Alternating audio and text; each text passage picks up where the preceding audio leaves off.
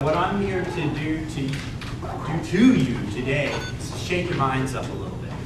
What poetry has to do a lot with is confidence in our voices, right? So what we're going to do now is we're going to be speaking aloud. Whatever sound I come up with, y'all repeat, okay? So if I say ta, ta, ka, ka, ga, ga, la la, la la, ti da, la la, ti da, wa, zoo, ah, e,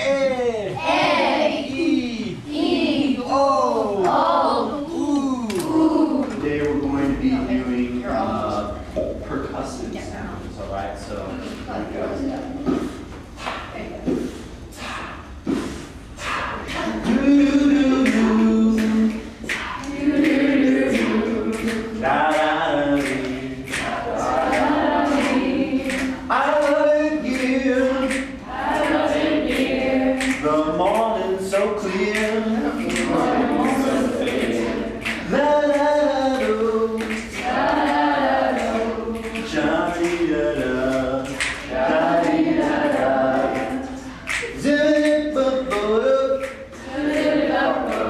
Now 5 breaths, okay?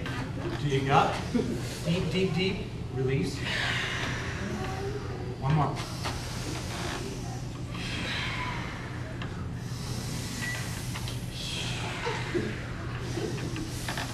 One more.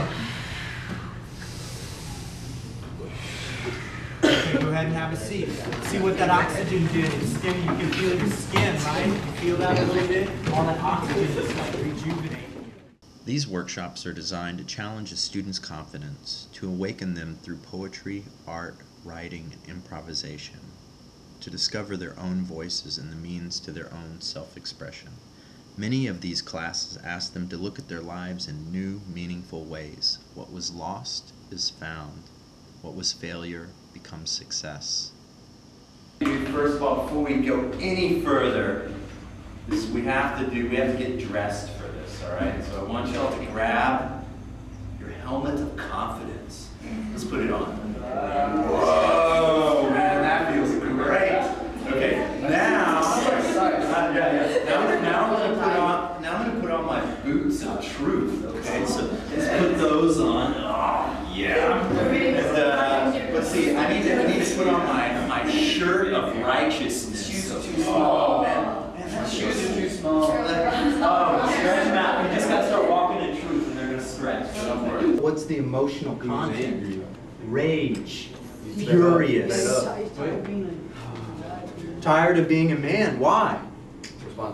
Responsibility. All this stuff he can't change, right? This poverty, this callousness, this anger, this violence that's out there. All stuff he has to deal with. Yes, he has to see it every day. And what can he do? Nothing. There.